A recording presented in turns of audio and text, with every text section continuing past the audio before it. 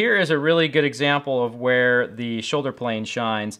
This tenon I cut with a dado stack on my table saw, and it was all just cross cuts.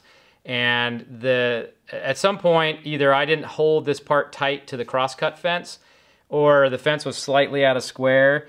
But you should be able to see that there's a sort of a bright line that goes across, and it's a step.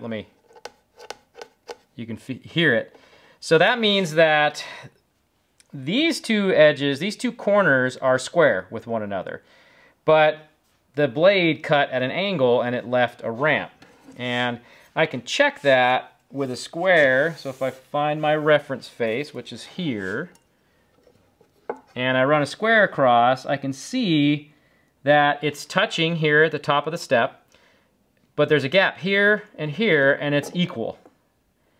So now I have this angled face that I need to shave flush. So I'm going to clamp this piece of material down. I'm probably going to use 2 clamps because I don't want it slipping around while I'm working.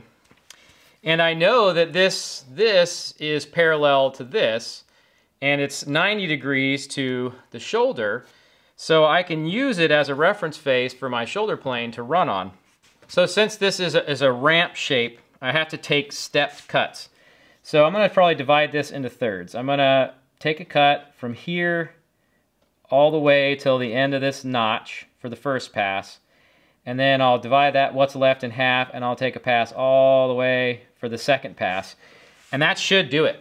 I've got my shoulder plane is set a little bit too strong, so I'm gonna back it off a little bit. Make sure you take the backlash back out. So here's my starting point. Okay, so you can see I took a little bit of material out. I erased that pencil line. Here's my second pass. Let me get this other piece of material out.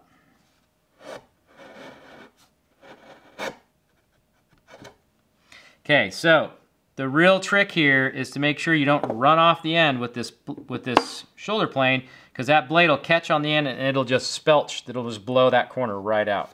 So I can still feel there's a tiny little bit of step there. But it is, I mean, it's certainly less than a 32nd, way less than a 32nd, probably less than a 64th. And, you know, that's workbench perfect right there. But if I want to push my luck, I can start just shy of the end here and go all the way through with a light cut. You can see where it jumps out of the cut there. Okay. We're perfect.